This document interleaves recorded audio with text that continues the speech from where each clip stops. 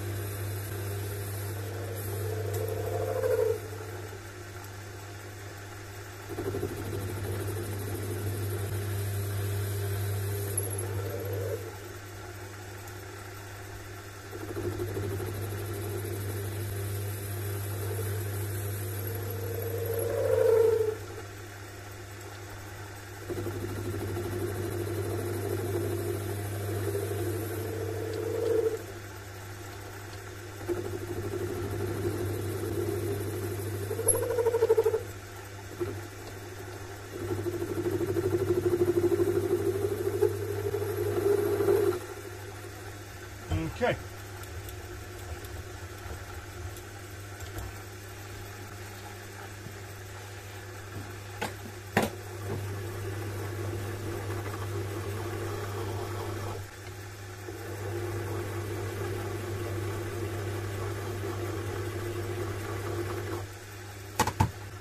I think I'm going to use this one.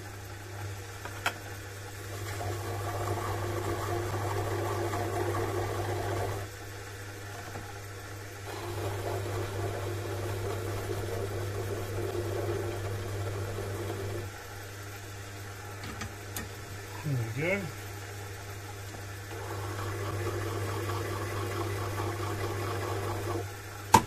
I wouldn't have got a really big file, that's good for. Those are too big to actually use.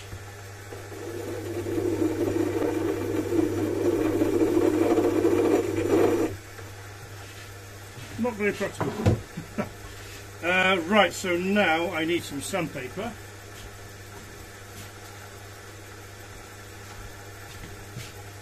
Which I have here.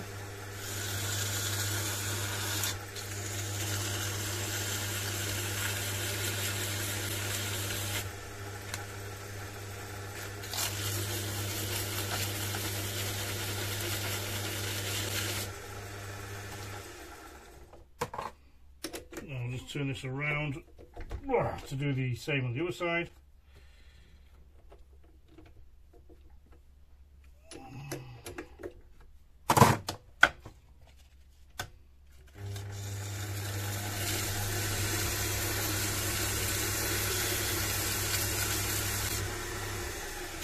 Okay.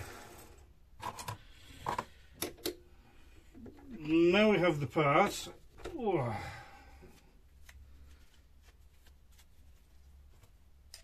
And that's going to go at the base there. I'll show you properly in a moment. I just hope I got the rest of that process, because it's taken me about, it's taken me far too long to make that one piece. So this goes inside here.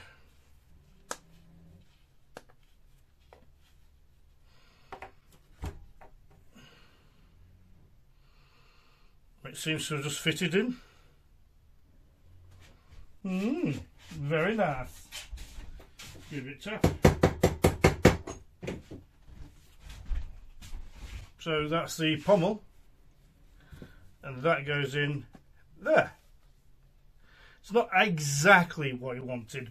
I haven't got the. He wanted the pommel to be wider than this.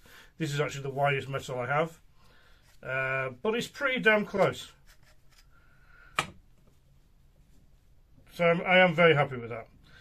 So all that's left to do is drill a hole through here, and then rivet the and then screw in the pommel. So I'll just get you lined up again. Here we are.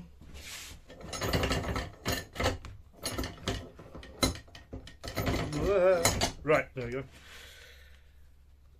Put this in place here.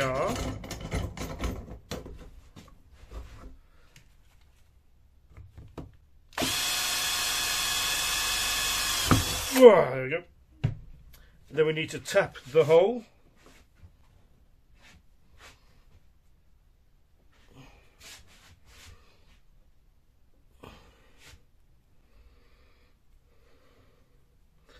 Nice and easy.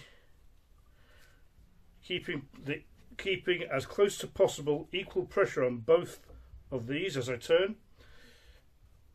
And we're through. So now all he does is put a locking nut in there, and that locking nut holds it all in place. I'll just give it a quick sand, get the files to... no, yeah, just may as well do it this way. And there we are.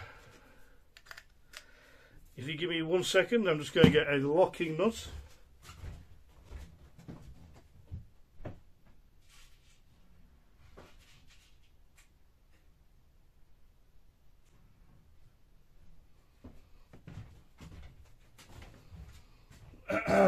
Okay, so we have a locking nut.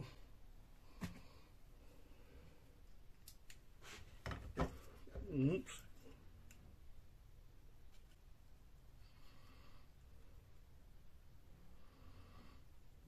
Just goes in here. And we're done. Very happy. And there we have one custom SHOTO hilt for Jim at Fulcrum and the Force. As close as I can possibly get it to his design. I think it's turned out pretty well. I'm quite happy. I'm very happy with that. Not quite, I'm very happy. Give it a little bit of a rough up because it's going to get weathered soon.